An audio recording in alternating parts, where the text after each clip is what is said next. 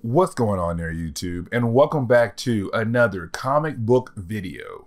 This is the channel where we sit down and cover different comic book stories from different comic book companies. Today, we're going to jump back over to Marvel Comics and continue our coverage over our X-Men reading order. And today, we're going to cover Uncanny X-Men number 96 and Uncanny X-Men number 97. The reason why, because this is the aftermath of Thunderbird's death, but also it is Chris Claremont setting up things to come down the road in his future books. So, if you do like today's comic book video, please hit the like button down below and also subscribe to the channel for more content to come in the near future. Also, any suggestions on books I should read, please let me know in the comments below, because you never know, your suggestion could be a future video down the road. But I do hope you enjoy today's video. So we're going to do a quick review over Uncanny X-Men number 96. It honestly was an issue that did have some small hints of things to come down the road, but mostly focused on a character who only appears in Marvel 10 times total. You'll see what I mean here in a minute. But of course, with this book, it picks up right after the death of Thunderbird, which took place in our last video. We see Cyclops is having a hard time dealing with the fact that he lost an X-Men. To him, he failed as a leader. So we see him being upset with himself and use his powers all over the place, which his optic beam does hit some kind of obelisk that was holding a demon inside. Then we focus back on the other X-Men in the Danger Room who is training. Really more the younger ones, because Banshee's on the sideline talking to Charles Xavier while the rest are working out. Then you have Charles Xavier mention that he is going to be leaving for a couple of days, a mini vacation. While he is gone, he has invited an old friend to watch over the place, which is Moira McTaggart. This is her actual first appearance in Marvel Comics. Now, her origin has been changed thanks to Jonathan Hickman, but for now, ignore that. We then jump over to another secret base, where we are introduced to Stephen Lang as he is meeting up with Colonel Rossi. This is the beginning of what we are going to cover in our next video, the return of the Sentinels, because this is where you have Stephen Lang reveal that he has been working on reviving the Sentinel project with the code name Project Armageddon. He wants to kill the X-Men because to him, they are evil and they need to be killed off. But the problem is, he has been waiting for approval from the government, and they sent Rossi to review the project to see if it is something they should move forward with. Rossi tells Lang that to him, this project is a bad idea, and he is going to tell the council to shut it down. When Rossi walks away, Stephen Lang says that he is going to make sure Rossi does not make it back to the council alive. After that, the second half of this book is more of the X-Men fighting against this creature named Kirok. I hope I pronounced that correctly.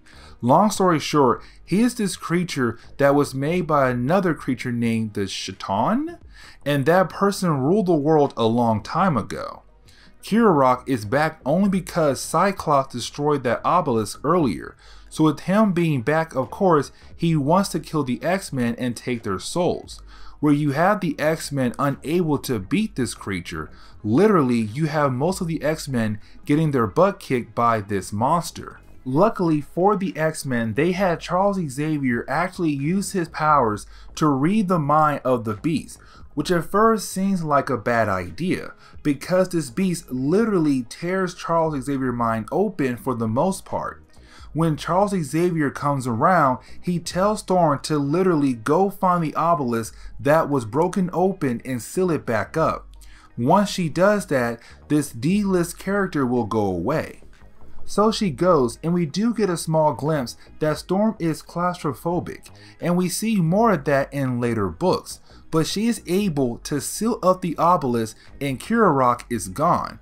To close this section, we do see that Rossi from earlier did die by the hands of Stephen Lang. Picking up with X-Men number 97, This is the book I really want to focus on more in this video, because we truly begin the beginning of Chris Claremont's plan for the X-Men. The reason why I say that is because in the opening pages we establish that Charles Xavier has been having some crazy dreams, but also the fact that in his dreams it seems like someone is trying to contact him. In his dream, he is seeing this epic battle between two sides. An army on one side and the other a single person trying to escape. The person who is trying to escape is the one trying to contact Charles Xavier. When that happens, Charles wakes up screaming. We learn through Moira McTaggart that this is why Charles Xavier is going to be gone for a short period of time, so he can clear his mind, because he's beginning to think that he has gone crazy. Now, Chris Claremont brings back Polaris and Havok to the series, who have not been seen since X-Men number 94. When they had left the X-Men team, we learned that they moved to the countryside, at first as friends, but then they had become a couple. Well, they kind of had interest in each other, but now it's official. While Havok leaves to go take care of some business, that is when Polaris is attacked by someone. Of course, we don't see who, but Havok heard her screams. When he gets back to the cabin, he is then attacked by Polaris, showing that someone maybe has taken over her mind and made her attack Havok. Jumping over to the airport, we see the X-Men team saying goodbye to Charles Xavier as he goes on vacation. Then as soon as he gets on the plane, Polaris and Havok appear and attack the X-Men, where for the current X-Men, they are confused on why their old friends are attacking them for. And so the X-Men have to fight against Polaris and Havok, but after a few pages of their fight, that is when one of Havok's blasts actually blows up an empty plane. And so that makes Cyclops snap, because his brother, who was once an X-Men, has gone crazy and wondering why. That is when it's revealed that now Havok and Polaris work for a character named Eric the Red. This is a wild moment, because there was a period of time that Cyclops made another alias for himself and called himself Eric the Red. And the question is, who is this person pretending to be who he used to be? That is the thing about this book. We don't get to learn much about who Eric the Red is in this book. We don't learn until much later in the X-Men comics. But for the rest of the book, you have the current X-Men team fight against Havok, Polaris, and Eric the Red in the middle of the airport. The only reason why this fight ends is because Storm was able to take out Polaris.